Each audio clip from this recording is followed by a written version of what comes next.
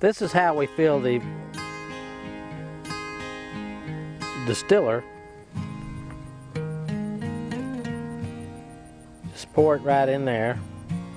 And if we want to clean it out, it also serves as a drain. You can turn this downward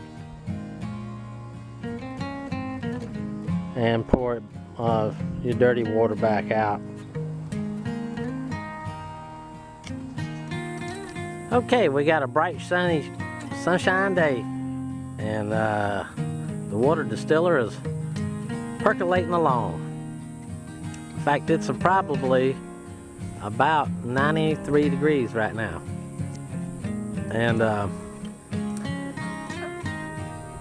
you can see right here,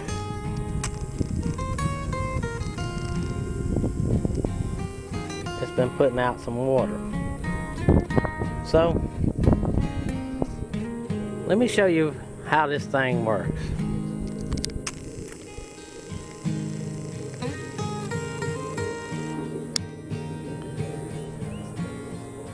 It gets really hot on the inside because the inside is black, and it causes the water to condensate onto the glass. When it condensates on the glass, gravity causes it to roll down, and then it hits this bead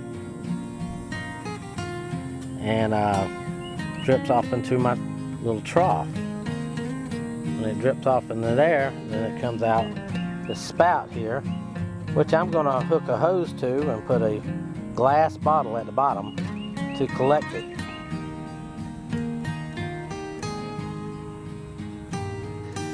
I got started late in the day today, and well, that's how much water it's made in about 5 hours. So I'm gonna see how I can increase my production there. Probably getting a lot of evaporation from the top here.